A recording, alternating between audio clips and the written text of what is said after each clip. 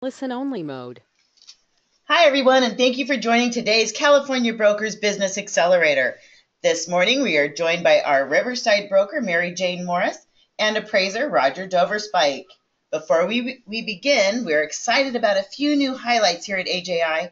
First is our coaching program. This is a program that caters to agents of all levels of production.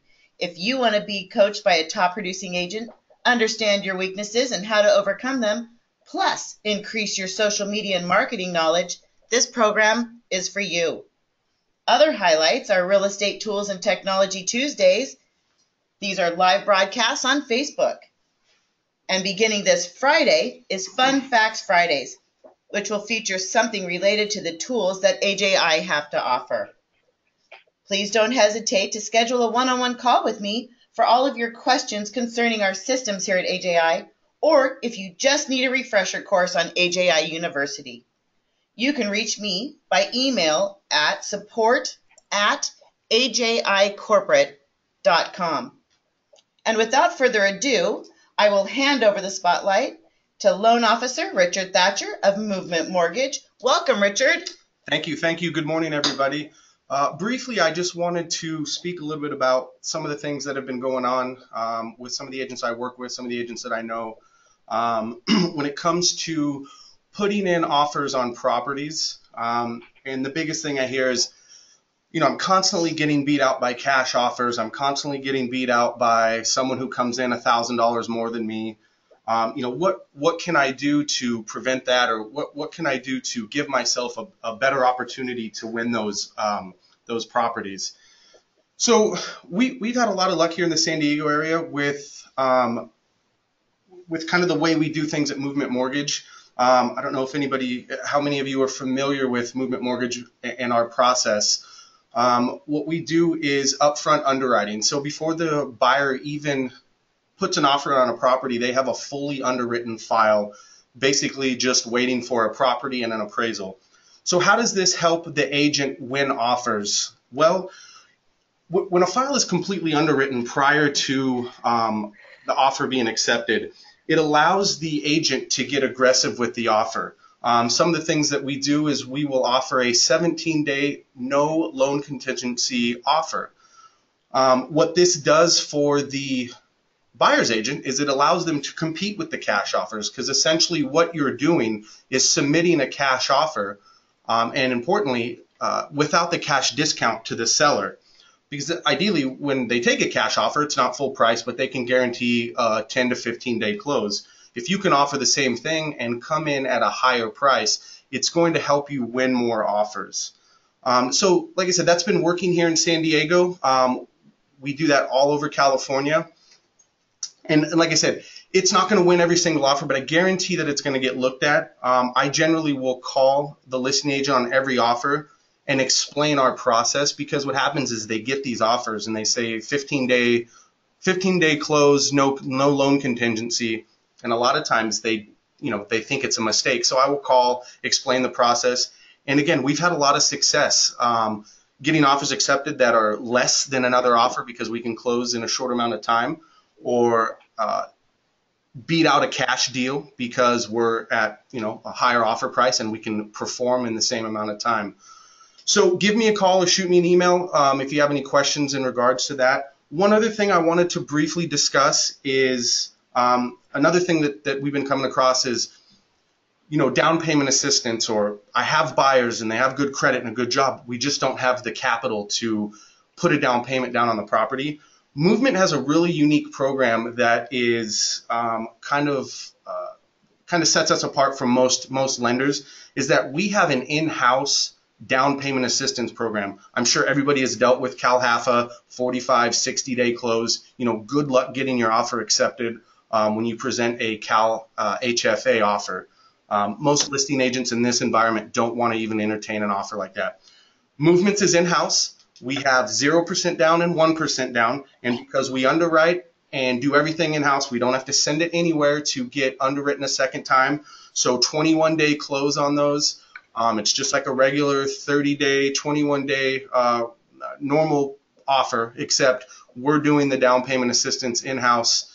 It really opens up your pool of buyers that you think maybe can't qualify or don't have, you don't have the time to do a 60-day escrow.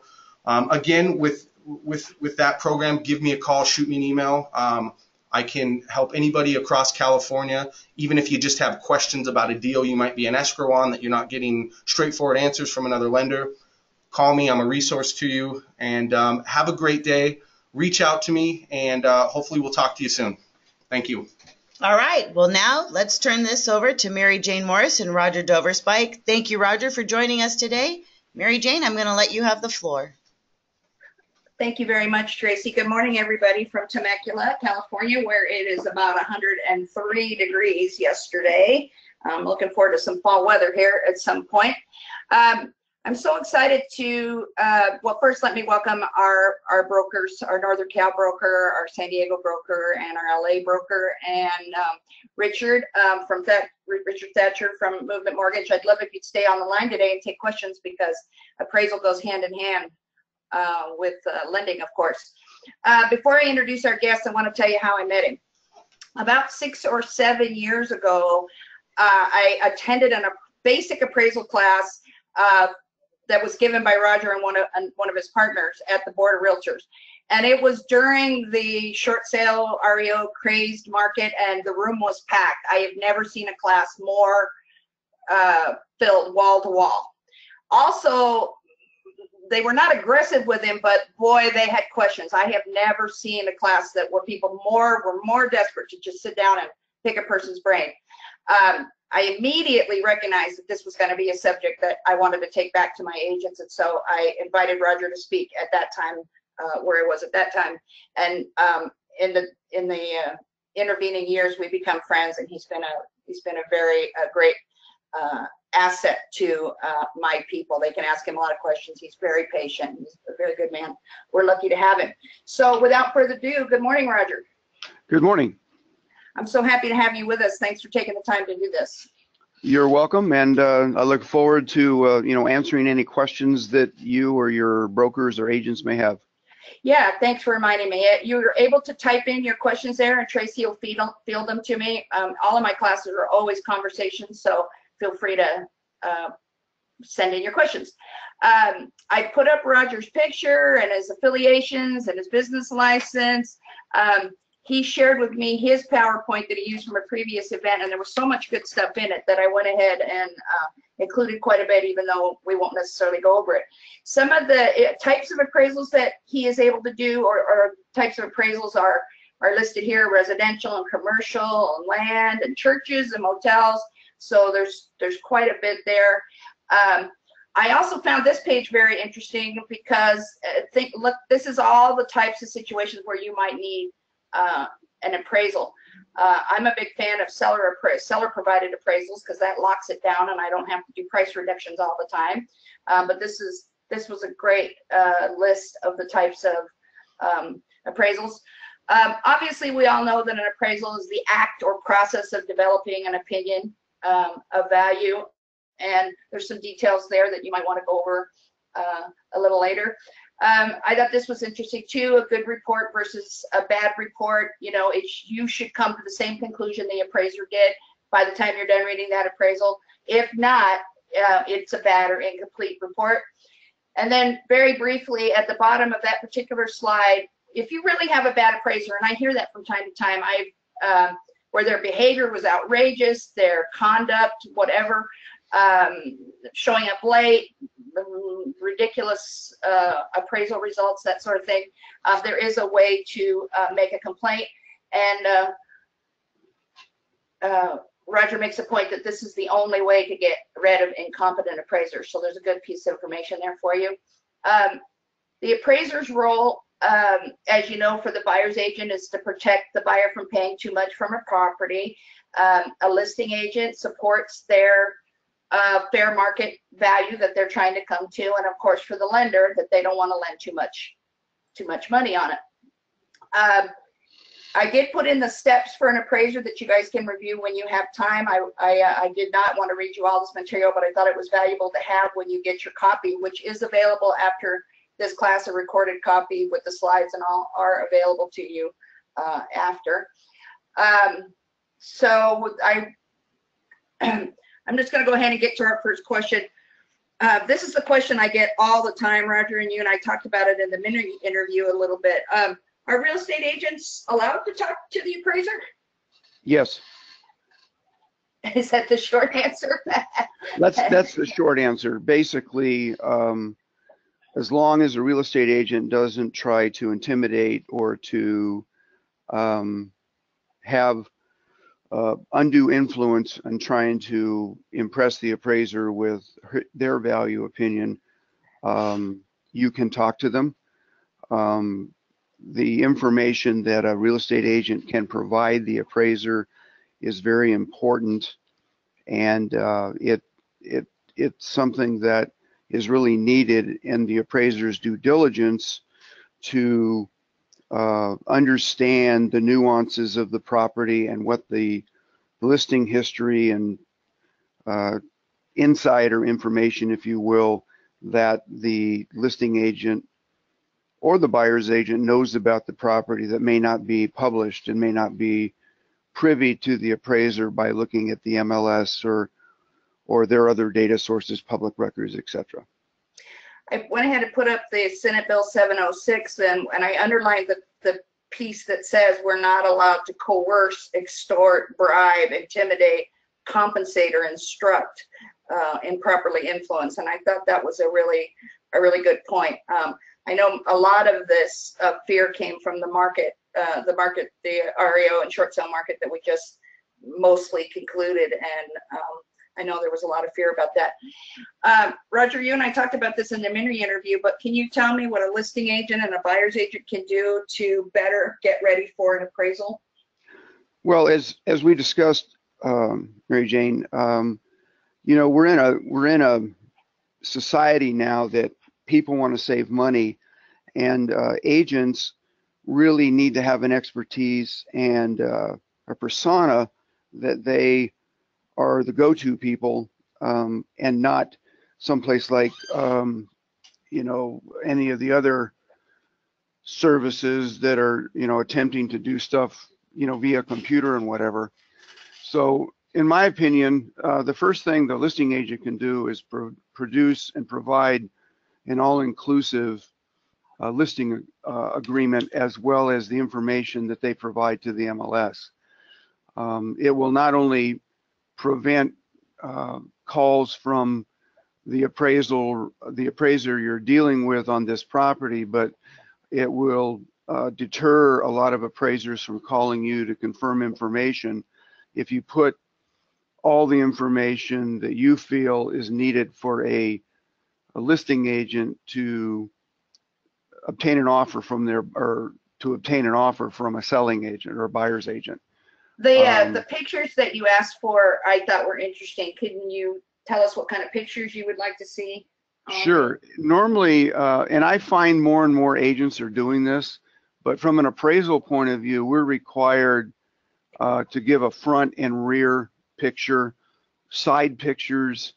If there's any amenities in the backyard, take pictures of the backyard also. A street picture is important both ways. And then a picture in the living room or great room, the dining area, the kitchen, at least the master bedroom and the master bath.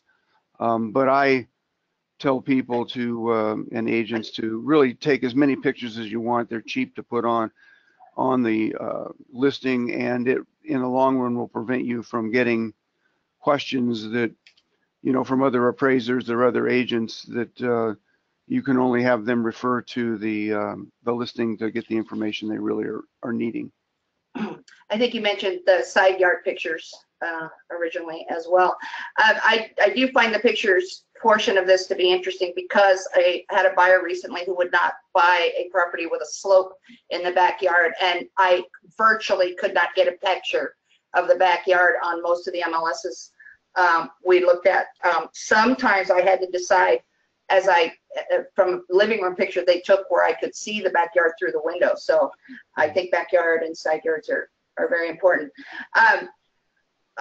Let's talk about when we meet the appraiser at the property. You recommend that, and then you have some tips for us on what they should be trying to accomplish when they're there.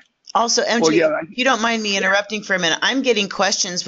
I forgot to ask you, I'm sorry, if you'd like me to wait to the very end or as they come in. If you think they're pertinent to the moment, absolutely throw them in, because we want people to have a chance to not get left behind. So what have we got so far? Okay, first one from Fegde Garcia. How much is it to do an appraisal at the time of getting the listing? And do you do appraisals for lending institutions?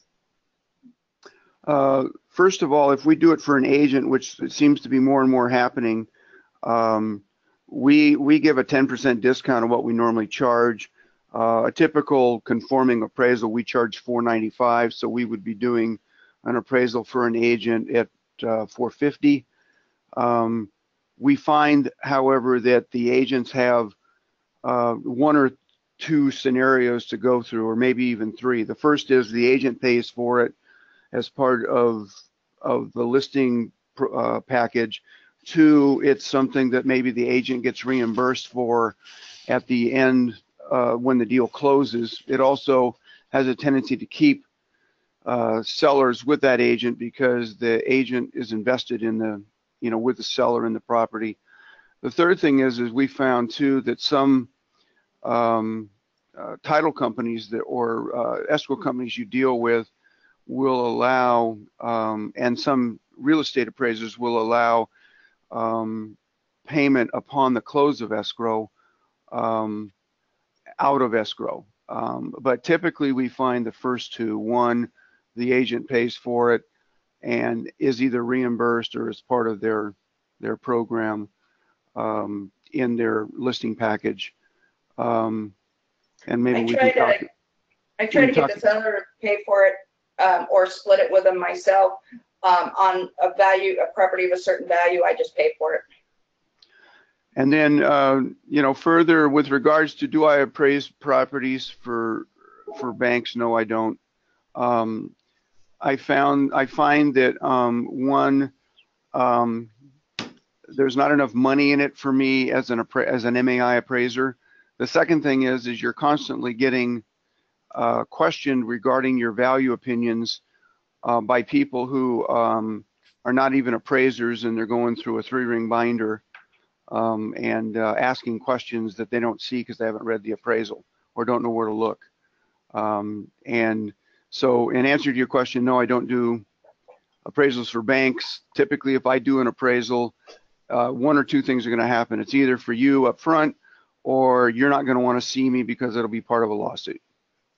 All right, we do have another question from Lisa Myers. If the house is 1,800 square feet, but all the comps are 1,600 square feet, do you make a price adjustment by price per square foot? So 200 square feet in this case, and multiply that by the price per square foot of the comps? That is what she does, but she was told appraisers do not. We do not. We base it on what the contributory value of the additional improvements are, only because we've already made adjustments for other items such as bathrooms, bathroom fixtures, pools, etc. So we're more of a detail. We try to, there are some common guidelines, but basically each home is so different with regard to, as Mary Jane brought up, a parcel that has a slope at the back as opposed to one that's fully usable, one that may have some amenities that are normal in the area, such as, a pool or, some type of other backyard amenities. So in very general terms for a real estate agent, that's fine, but typically the market data suggests that the adjustment is significantly different when you're adjusting just for square footage as opposed to the price per square foot of the entire home. All right, that's it for the questions right now. So I'll let you know if we get any more. I think I see one there too, Tracy, but for now I would like, Roger, tell me what the goals are of the agent at the property. What should they hand the person and be prepared to? Well, first of all, I think that it's important that the agent, both the buyer and the seller's agent, or if you're working together, or at least the buyer's agent, meet the appraiser at the property. I would require, if I was an agent, that the appraiser call me to access the property. It doesn't mean he couldn't access it by himself, but I want to control the situation somewhat. I want to make sure that the person who's supposed to be appraising the property is actually that person. In many cases, we've had licensees and people who might work for that company, but not the person signing the report, actually inspect the property, and that's actually not legal. And so I would want to see an ID. First of all, I'd like that person to call me to set an appointment. Then I would like to interview him. I'd like to find out how many appraisals he's done in the area, what data sources he has, because one of the big issues with real estate agents have been geographical competency. And I want to know that somebody who's appraising the property is very familiar with the area that they're appraising, and that they have various data sources that the real estate agents in that area have, that other people coming from outside the area either may not know of or don't have. Once I meet them there and check their ID to make sure that they're who they say they are, because they'll give me a card, because I always ask for a card, then I give them the information that I used in order to either assist the buyer in making the offer or assist the seller in listing the property. And one of the big issues appraisers have is that real estate agents, in many cases, do not give comparable comps. They'll look outside the area or the neighborhood that the property is in and get whatever they can get in order to pop the price up. And that's useless to a good appraiser. An agent should be looking inside the neighborhood and then in other neighborhoods that you may have shown properties to that buyer, and pulling comps there, because that really is what the buyer is making a determination of value when he makes an offer on that specific property. I would also ask the appraiser if he needs any help holding the tape or whatever, and I would walk around and make sure that he, does what he says what he's going to do. If it's an FHA appraiser, they typically have to look in the attic. They have to do a pretty thorough inspection in the outside. They have to check all the plumbing fixtures and all that stuff. And that many times takes a lot of time, and as a consequence, some appraisers kind of, don't do what they're supposed to do necessarily in their inspection. One of the interesting points that you made the first time I heard you speak, and that I like to bring you back to now, and that I have highlighted on the screen, is agents are looking for comps in the last 6 months to a year, where an appraiser has to create a 3-year history. It's only a 3-year history for the subject property. Right, but it includes expired listings, off-market listings, things that you aren't maybe putting in your comps. Well, that has nothing to do with the comparables. The only thing we have to do with the comparables is, for fear of flipping, we have to provide histories of the comparables for only a year. We typically do 3 years just as an overkilling, because we're doing 3 years on the subject property. And that's pretty easy to get through public records in the MLS. And then I'm going to go ahead and take this question that's appearing on my screen. If an agent and seller are having a difficult time meeting of the minds as to the list price, is you think a seller provided appraisal is valuable? I'm going to go against the grain here and say it is a policy of mine that I have all my listings appraised. That doesn't mean I didn't do my work. During the REO market, I found it to be very helpful when I got a low appraisal to not have to just reduce the price, but to have something to answer. Well, my appraisal shows this. So what's your opinion, Roger, of the value of seller provided appraisal? I kind of agree with you, Mary Jane. I think as part of the listing package, I think doing as much as you can up front will alleviate any contentions of the seller not feeling that they're being represented correctly. I find more and more in our practice as we do appraisals for residential property, many of them are thinking about listing the property and don't necessarily trust listing agents because their position is they're only looking to make a deal and they want the best price. The seller wants the best price possible to sell his property. So when we do an appraisal for listing purposes, we give a range of value because we know that there are different motivations for buyers and sellers, and they may change even during the listing period.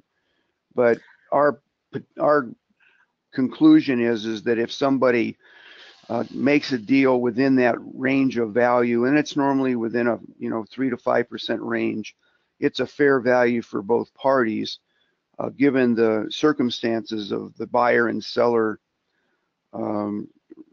reasons for purchasing or selling. 2 times I found it helpful to have a seller appraisal is up in Temecula. I'm previously from San Diego. We have mostly lot and block in San Diego. Up here we've got groves and farms and custom lots and wine country, and the appraiser can help me with a lot of information that I might not be factoring. So that I find that very useful. The other thing is during the short sale market, we had people that were very close and maybe didn't have to be a short sale. Roger specifically helped me obtain $25,000 over on a list price when we provided the appraisal up front, and we knew, and we wound up with a cash buyer who was willing to pay 25 over because they could see down the road. But we prevented a short sale, them having to go a short sale by. We marketed it on the MLS as that we're purposely going over market to avoid a short sale. So that was very helpful for Roger to come out and really help me set the high side of how far before it got ridiculous, how far over. So a couple other things too. If I were listing a property, I would try to encourage the seller to get a home inspection and a termite report. Termite reports you don't have to pay for until such time as the deal closes. Home inspections, there are home inspectors out there that if you do a lot of work with them, they'll work with you and put their bill into escrow for payment. And the reason I like that is because, and the reason the appraiser would like that is because any unforeseen things that the appraiser may feel are part of issues with value, as well as the attempt of buyers to renegotiate once a deal has had a meeting of the minds, but the due diligence hasn't been completed. If you can do as much as you can up front, it prevents renegotiation and it gives you a better negotiating position. So that point, frankly, scared me a little when I read it in your materials. We're so trained to avoid getting the lender involved in any perceived defects on the property that I was having a hard time accepting that I would want to give him a copy of the. I could see that you would want it. I could. The appraiser doesn't give it necessarily to the lender, but he's able to use it in order to qualify some of his investment, some of his adjustments. And in theory, ultimately, that could the be lender's going to get to a copy of it anyway because he's going to require that a home inspection be done. Doing it by a seller really reflects, okay, what things need to be fixed prior to closing escrow, what things can be negotiated. And but ultimately, Marianne, I have to disagree with you because ultimately the lender is going to get a copy of any home inspection or require, in many cases, a home inspection of the property in order to fund the loan. At least I've that's never all. had that request in Southern California, but maybe Jeff Green will have an opinion on this. I'm very familiar that in Northern California, everything is done and attached to the MLS. So an appraiser would be pulling the physical, the septic, the right off the MLS in Northern California.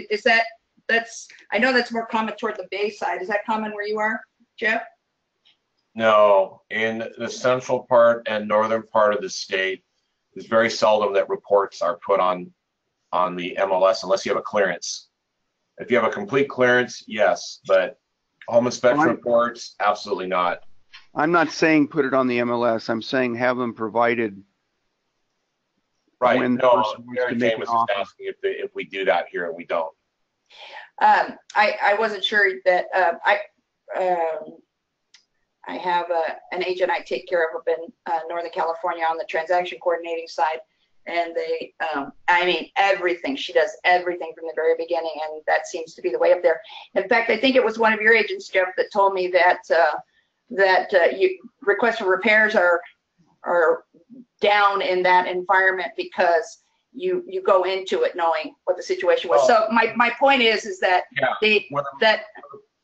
I'm sorry, go ahead. Really, really hot, and people are writing offers with no contingencies. That's where you see all these reports and everything up front, so people can read them before they write their offer. But the vast majority of the area, that's not happening. Well, that was a good debate on that subject because it did give me some concern, Roger, and I'm glad that we talked that out a little bit. I'd like to talk about now how to disagree with a completed appraisal, Roger. Okay. Well, the first thing you want to do is you want to, if it's a bank appraisal, you'll want to go to the AMC or whomever ordered it and say, can I talk with the real estate appraiser, because I have questions with regards to the appraisal, and these are the questions. Sometimes they'll allow you to talk to the appraiser, and then and if the appraiser won't answer your questions or whatever, then I would take it back to their AMC or whomever ordered the appraisal, because they're supposed to look at your concerns with regards to looking at additional comps that may be prevalent that maybe the agent didn't catch, or the appraiser didn't catch, or changes that you thought might be necessary given that you are an expert on that property. I have found that if I talk to an appraiser, it's tough to get them to change anything unless you give them a comparable or two that they either did not find, or they give you an explanation of why they didn't use that comparable. I have up on this. Short of that,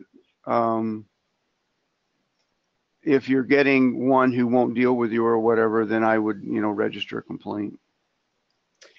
I have a link on the screen there for you that'll be in the package that you request after on how to read and how to review a report. I also thought this was an interesting slide, Roger, in that the review appraiser, once their report is received on the lending end, could slash the value because of the lender's risk. It's their money, they make the rules. Can you talk well, that's about what that we find is a lot of times the marketing tool is, we're going to give you 100% value or whatever. What we have found, at least with lenders, is that many times, like if it's a difficult property or an unusual property, they're in effect want us to be their underwriters, so they're not the bad people. That normally doesn't happen on conforming properties, but sometimes if you have an underimproved property, particularly on large properties that are going to be very, the $1 million, $750,000, and maybe the property's not being used to its highest and best use, they're not going to necessarily want and have certain guidelines to cut those appraisals because they're wanting to limit their risk, and they're wanting to decide, well, what's this person going to do with the property? And we want to know that we are well positioned to take this loan if that happens. In other words, there was one I can remember where it was up in Duluth, and it's a beautiful property, but the seller had not built a custom home, and he had a pad for a custom home and a pad for a tennis court, but he had a small 2-bedroom house on it with a 10-car garage and irrigated pastures and whatever, and he wanted us to cut the value, and we did not. I just said, you know, we're valuing it at market. If you choose to want to cut the value, that's up to your underwriter. Actually, I have a question that kind of goes along with that from Bill Brooks, who's live on Facebook right now. And he's asking, why does an appraiser ask the listing agent what the agreed upon sell price is?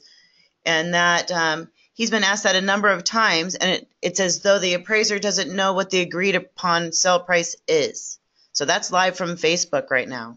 Well, many times we don't.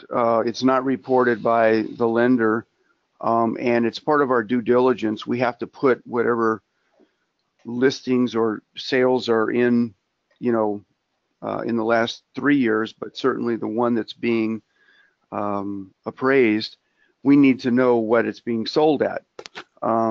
That's a requirement. It's got to go in there, and normally we ask for a copy of signed escrow instructions or a copy of the purchase agreement that's signed by both parties, because in the past we've seen purchase agreements that have not been signed by one party, or we don't get escrow instructions and we find out later after we've completed the appraisal that the price has changed. And something that I think you all need to know, and this is my philosophy, we're supposed to give you a market value. The market value 9 times out of 10 is the value that a willing buyer and a willing seller without undue influence has negotiated. So when we get the sale price of a property, we're in a position, we want to make sure that it's a good deal for the buyer and the seller, as well as protects the lender.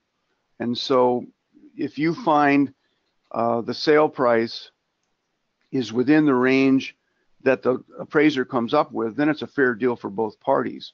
So many times people will ask, well, why is the sale price the appraisal price? Well, it's because it fell within this range. It's a fair deal for both parties, and this is just the meeting of the minds for this property. All right. I also have another question from Brandon saying, what about homes that are nicer than the comps in terms of remodels and condition? Would there be an allowance for a higher price? In what way? And next, how do appraisers determine the value for the better home?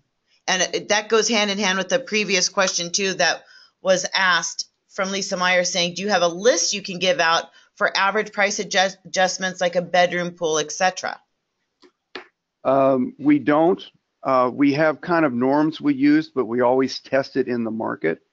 And the reason I say that is that your adjustment in the desert for a pool is going to be different than an adjustment for a pool in San Diego. Your adjustment for bathroom fixtures in a home that's, let's say, excellent quality is going to be different than a home that has average quality.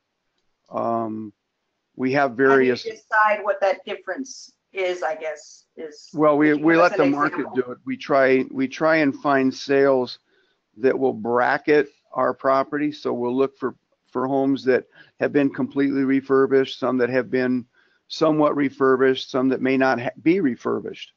And then based on the market data and how we look at it, we come up with adjustments accordingly. And we use match pairs, we use cost, we use contributory value, we use historical market data, and we try to let the market dictate what the adjustments should be. One of the questions we have here too is if a low appraisal is received a transaction and the buyer decides to cancel, they're asking how does this become a material fact to the property, and does it have to be disclosed to all future buyers? Before he answers as to the appraisal question, I want to tell you that this is a question that was posed to CAR in my CAR certification training class, and Neil Kalin, the head of the second attorney in charge of CAR, said that their attorneys are evenly divided on whether a printed appraisal is an opinion or a material fact. He said they have never come to conclusion. There is not a CAR rule about it. In general, the understanding is that they are an opinion and that they do not have to be shared. They are not a condition report. They're not an inspection. They're a price opinion. There are some rules as to how long an FHA VA sticks with you, but Roger may be able to answer to that part of the question. Well, my understanding is that when you do an appraisal, it's really the buyer's appraisal. It's not the seller's appraisal. They're paying for it, or the lender's paying for it, but a copy of it goes to the buyer. A seller normally doesn't get a copy of it unless the seller's agent chooses to want to get a copy of it, and then utilize that to maybe renegotiate the deal, or the deal's already made and they want it for their record. But my understanding is it is not something that needs to be shared because it wasn't paid for by the seller, and it really is the property of the lender who was going to make the loan as the client for the appraiser. And if the seller calls up and says, I want a copy of the appraisal, and they call the appraiser is not legally able to give that copy of the appraisal to the seller without written approval of release by the lender or the client. So in answer to your questions, no. FHA and VA, traditionally that value, maybe Richard can answer this. Richard, you still with us? Yes, I'm here. Hey, surprise. Hey, do you want to talk about how long an FHA VA appraisal stays with the property, or it becomes a factor in the loan if it comes in low? I understood it was about 6 months that an FHA VA appraisal would stick with you after. Well, I don't know how long the exact time on how long it stays. I do know that generally if there's a VA appraisal done on a property, and let's say the value doesn't come in, yeah, you can't just go to another lender, have them order another VA appraisal and hope that it is, hope that it comes in higher, because once it's a VA appraisal is done, it can transfer from lender to lender. As far as how long that stays, I mean, I can find out. I had generally heard 6 months, so that's what the rule of thumb I use for that. Moving on now, we're getting a lot of bulletins, Roger, about these new automated value method that some lenders are going to use. That seems very confusing to me because it seems like appraisals age, and that with an increase in the market, you're going to have an increase. So how's that going to work? What's the pros and cons there of the automated value? Well, an automated value is really a statistical analysis using regression analysis and standard deviations to come up with what they believe a value is of your property, given what's published in public records or or other sources such as other listing sources.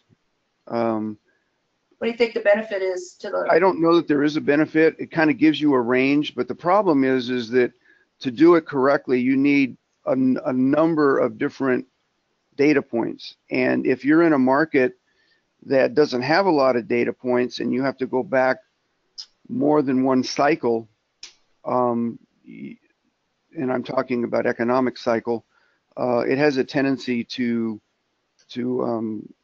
thwart the ability for it to be reasonable. That's one of the reasons they give you a range and then their opinion. We find for the most part, because somebody hasn't seen the property, reviewed the property, looked at the, inspected the property, that in many cases, those are, in most cases, they're undervaluing a property. Is this going to replace traditional appraisal to any degree? They already have. More and more lenders are, particularly on refinances or on lines of credit or whatever, are using AVMs or doing desktop appraisals. I just had one done for my home, and in my opinion, they were $30,000 or $40,000 under what the value of the property was, but they wouldn't change it. And they basically stated that, we do an AVM and that's how we do it. And if you want the loan, this is what we do. If you don't want the loan, go someplace else. I see. And I find that if you need 100 data points to do something, and I asked the question of this when I went to a seminar, and they basically state, well, you're going to have outliers above and below, and the majority of them will be in this range, and that's how we deal with it.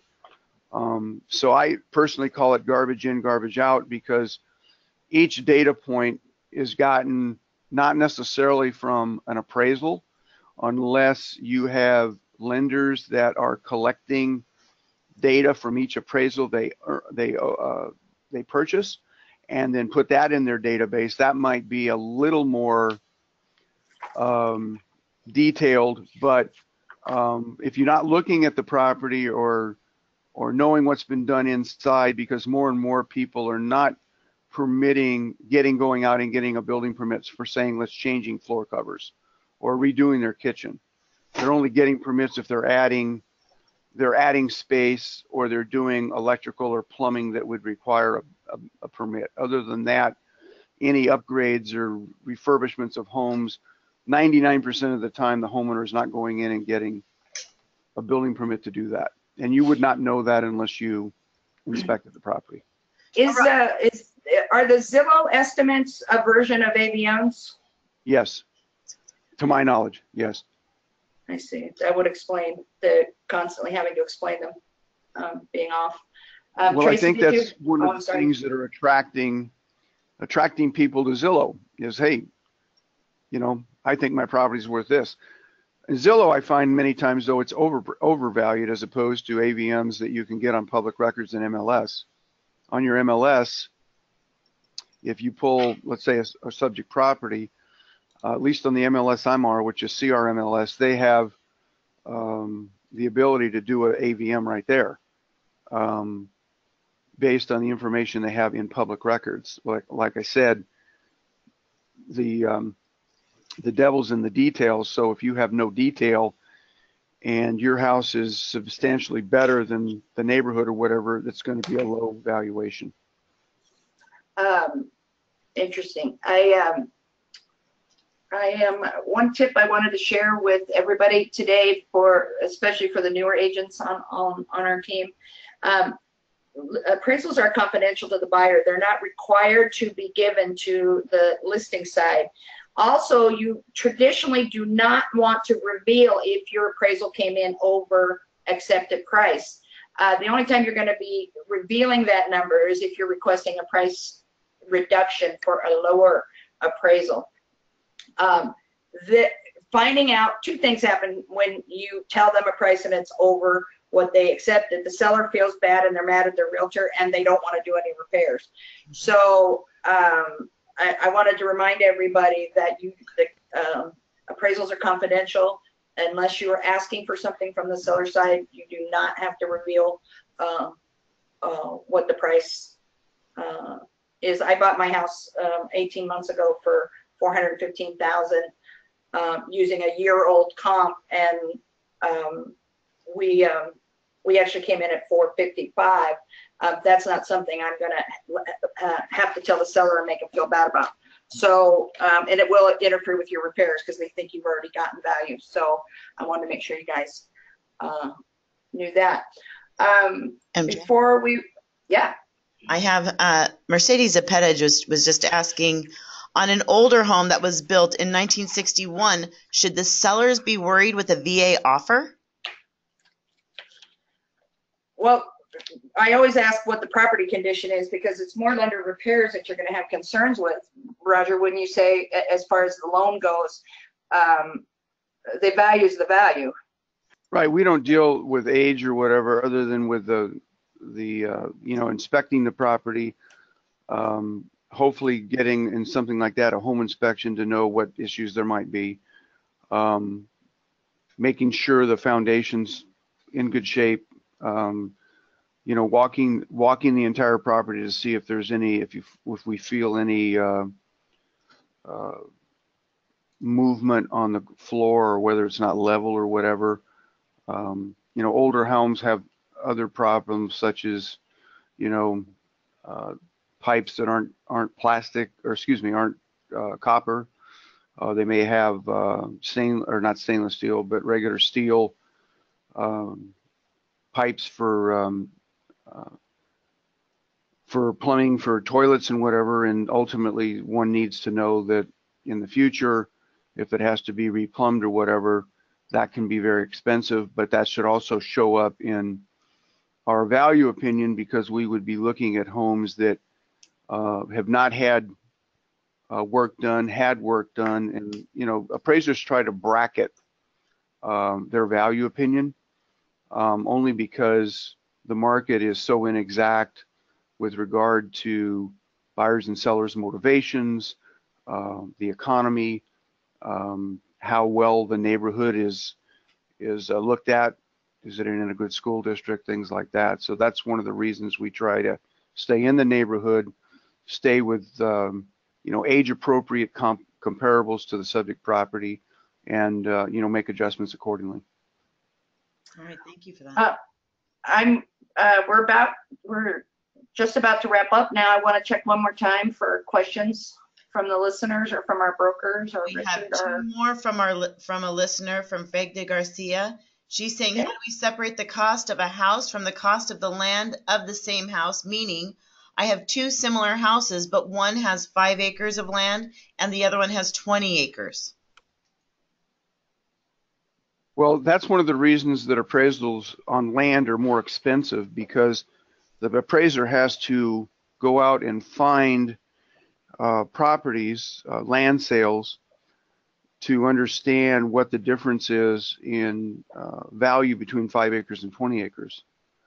One thing that will help you in not, without having to do an appraisal, is go to public records and find out what the allocation of land value is to the sales price that the appraisers or the assessors put on it. That's kind of a simple way, and that's one way we look at it, but by and large, we try to estimate what the market says the difference between a 5 acre and a 20 acre parcel. In some cases, we find that there's not much difference, because somebody who has 20 acres has a lot more maintenance than somebody that has 5 acres, and improving the 20 acres as opposed to the 5 acres can be much more costly, and the maintenance of water and stuff like that is much more costly. So really just depends on the market. It looks on how people look at 5 and 20 acre parcels. Typically 20 acre parcels may be a little more rural than 5 acre parcels, or they may not. And basically it's really in the eyes of the market. And that's how I would answer that question. Richard had another one for us, Tracy? Yeah, Richard has one actually. Yeah, Roger, I had a question because I come across this quite a bit in lending. Non-permitted additions on properties. I think the consensus is, well, you can't give value to an addition, a bedroom. From my understanding, you can give value to something unpermitted. Obviously, it's not going to be considered like a permitted addition, but as long as it's done in a workmanlike fashion, there can be some value given to that. Yes, we do that all the time. We look and see, we compare the quality of the permitted improvements with the quality of the unpermitted improvements. And if we see that they're similar, we will give value. It'll be less value, and the difference is likely the cost to get that area permitted. But we do give value for that. But even in, there's a place in Corona where people have been putting in unpermitted granny flats that the market recognized the unpermitted granny flats, even though they were unpermitted, so they were given full value. So it really is depending on how the market looks at it. If we don't have any clear-cut information with regards to it, then we will give value to it if they're built to the specifications, like I said, of the permitted stuff. Some cases we have people that have just converted a garage, and it's very, let's put it this way, very rustic. Great way to put it. Yeah. We in that case may not give any value other than the 2-car garage, as opposed to if it was done in a workmanlike manner, we would give some value on it, but it would many times be offset by the fact that you had no covered parking, which now is a requirement in most communities. Great, thank you. Great. Yeah, that's all the questions that we have on our end, Roger and MJ. I asked this question in the mini interview as well. Is there anything, Roger, you've always wanted to say to 1,000 real estate agents at once? Any last thoughts for us? Last thoughts is be very knowledgeable about the property that you're listing or representing a buyer on, because you're going to be the go-to person, and that's how you create your wealth and expertise to that party, as opposed to them going to Zillow or going to some other place that is all done by computers. Recognize that there's always going to be, now with all of the computer technology and databases being used, that there's going to be a real pressing issue on commissions, and you have to prove your net worth and the commissions you're charging based on your expertise. And that is knowing the property you're selling or buying really well. That's really great advice. We're sure happy to have you, Roger, here in our territory. We feel very lucky that you're so gracious with your time. I do caution our listeners. I did provide his contact information, but please use it wisely, and keep in mind that he does not charge for those answers. So we want to treat him well when we reach out to him. If there's nothing else, I think that does it. Roger, we're very happy to have you. And unless anyone has anything else, I believe we're done. I think that is everything. So I would like to thank everyone so much for joining us today. And a huge thank you to Mary Jane and to Roger and to Richard from Movement Mortgage. I would like to thank everybody and have a great day. Thank you, everyone. Bye now. Bye.